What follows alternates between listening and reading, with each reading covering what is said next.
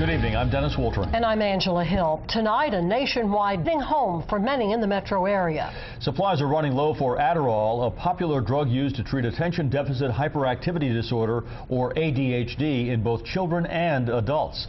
As Scott Satchfield reports in a story that's new at 6 o'clock, some people are searching far and wide just to get a prescription filled. 7-year-old Josh Janis has seemingly endless energy. That's great for the playground in his Ponchatoula neighborhood, but Josh's mom, Tani, says it causes problems in the classroom. He's bouncing off the wall, like he's just crazy. He just would not be able to focus on anything. Several months back, though, Tani found a breakthrough for Josh when he was diagnosed with ADHD. Now I just took him to his pediatrician, and she suggested trying a low dose of Adderall, and we did, and he went from all D's to straight A's. But over the last few weeks, finding pharmacies that actually have Adderall has become a major challenge for the Janises. I started calling people in the pharmacies, and they say, sure, we have some, come on in. And as soon as I get there, they didn't have any. She's not alone. According to the FDA, there's a nationwide shortage for Adderall because of increased demand for the drug.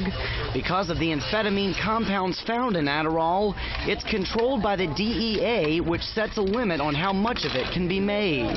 Now, supplies across the metro area are running very low. Each day it's a guessing game. We're receiving probably 15 to 20 phone calls a day of patients just frantic, looking for the Adderall. Al Spitali with Majoria Drugs in Metairie says from college students gearing up for finals to parents of ADHD children, the shortage is fraying some nerves.